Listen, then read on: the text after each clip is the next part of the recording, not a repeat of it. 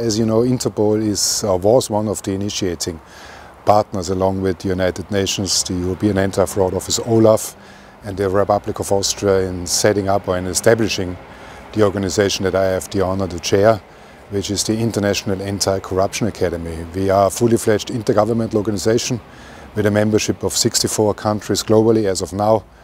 By way of this constituency, bringing together more than 5 billion people globally.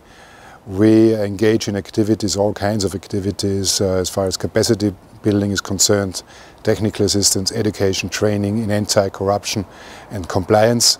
And the purpose of the visit was, of course, not only to meet the Secretary General, but also to discuss with some of your technical experts on how we could join in fighting corruption, how we could engage jointly in providing additional momentum and additional trainings and capacity building activities in this regard.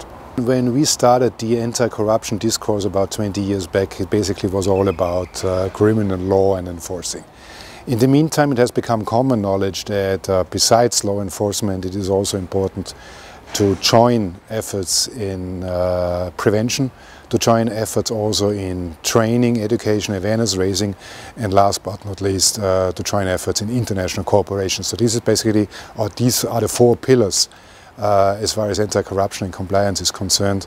So Interpol is a pretty prominent partner in this undertaking, as are there many others. And I think we are on the same page that international cooperation has become one of the most important pages and one of the most important avenues in this regard.